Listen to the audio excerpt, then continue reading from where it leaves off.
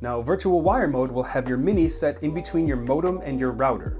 Now, your modem is responsible for the transmission of data. Your router is your Wi-Fi. All you'll need is one extra LAN cable. There's a LAN cable that comes into the box, and you can set that from your modem to your Mini, and then the extra cable from your Mini to your router. With the LAN cables connected, plug in the power and wait for about 45 seconds to a minute. Now fire up your browser and head over to 34.34.34.34. You'll hit the system login page, and the default username and password is admin, all lowercase. Agree to the terms and conditions, and then you'll have access to Atom OS and all of the features that your Mini or Mini SE has to offer. Now, router mode is for users that don't have a separate modem and router. They have an all-in-one modem router. Now, in the box comes a LAN cable that you'll connect from your modem to your Mini.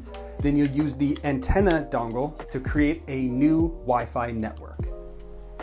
Connect your Ethernet cable, your Wi-Fi adapter, and then plug in the power. Wait for about 45 seconds to a minute. In your computer, tablet, or phone, look for the Wi-Fi signal titled Deeper Wi-Fi and then a string of numbers.